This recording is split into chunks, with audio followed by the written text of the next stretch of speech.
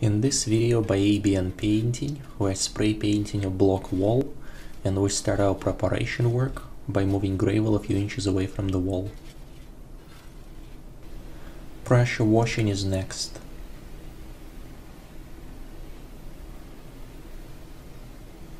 After the surface is dry, we do masking.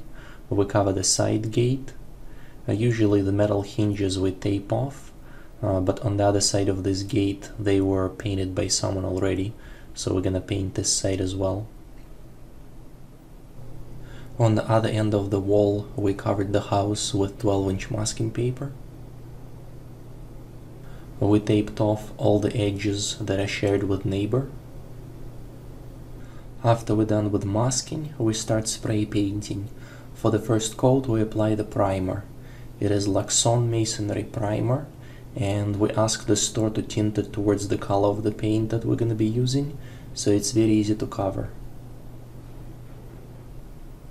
After the primer is dry, we apply the paint. For the second coat, when we're using the paint, we spray paint in two different directions. First side to side, and then up and down. It ensures even coverage and eliminates any streaks or lines. Before we start, we always look on the other side of the wall to make sure that the neighbor doesn't have anything of value that can be damaged by overspray. And if there is, we usually use a very low pressure to spray the top portion of the wall. On this wall there's nothing on the other side, so we don't have to worry about lowering the pressure in a sprayer.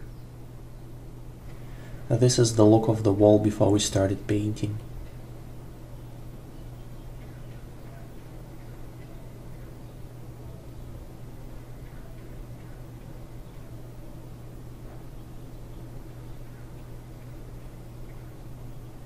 And this is after we finished.